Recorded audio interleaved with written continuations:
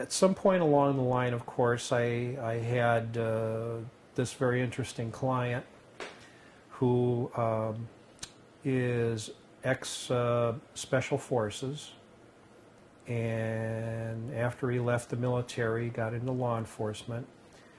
And I consider him, you know, one of those stereotypical American heroes. He's a tall, you know, well-built, has that heroic-looking physique. He knows his own mind. He puts his life on the line for what he believes in.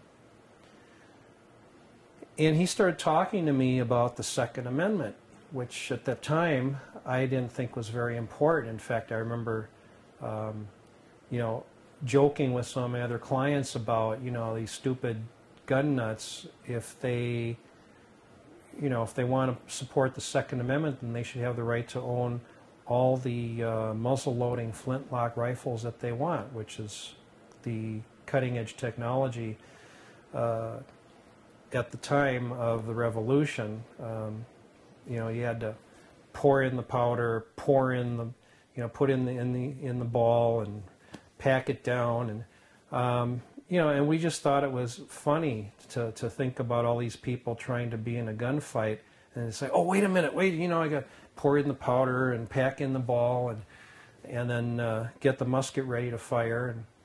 And so I thought that was funny. And he started talking to me about the Second Amendment, and he started talking about some of the underlying principles. And he said, well, so you think gun control is good? Well, you know, in Britain and Australia, they have instituted gun bans, and the violent crime's gone up. Well, at first it didn't quite get through to me, so I kind of ignored it, but he would repeat things like that, and finally it got through a little bit. And he said some other stuff, and so I finally decided, okay, I'll do some research. When I was in college, I loved to do research. I loved to go to the library, get out all the original reports